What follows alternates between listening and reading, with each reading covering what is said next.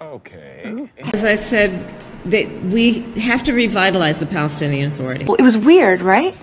Yes, it was. What the hell is that? Giving the support that is necessary for good governance, understanding that on the issues that must be resolved. You disgust me. How can you live with yourself? After, it is about good governance, which will bring transparency and accountability to the people of Gaza and the West. You're the dumbest woman I know. It's just embarrassing. About what we need to do to recognize there must be some plan for security for the region. And You're a tough guy. as a plan develops, it will take into account interim and then longer term. And finally, what we must do in terms of rebuilding Gaza and a commitment to that.